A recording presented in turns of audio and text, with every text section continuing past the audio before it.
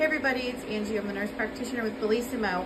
Today is my day I've waited so long for. I'm going to do submental, which is under my chin, liposuction in the office with Dr. Angie.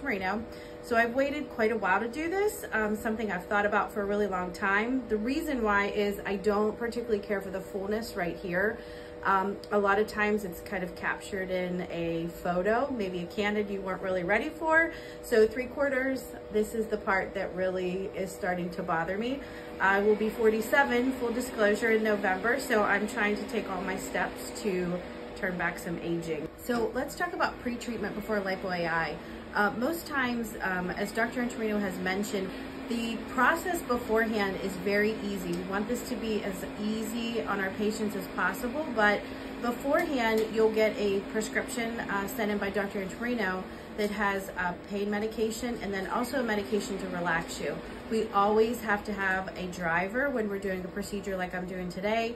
Very important, we don't let you drive afterwards, but we also have someone with you for 24 hours, and that's our basics of our pre-treatment. Hey everybody, it's Angie. My procedure's done. It went really well. I can honestly tell you I was very comfortable. This is my chin strap. This is gonna be my new favorite garment for the next week to maybe 2 weeks, depending on how I'm healing. Underneath, I have a tiny piece of gauze. Nothing is leaking, and I also have some steri strips. So all in all, great experience.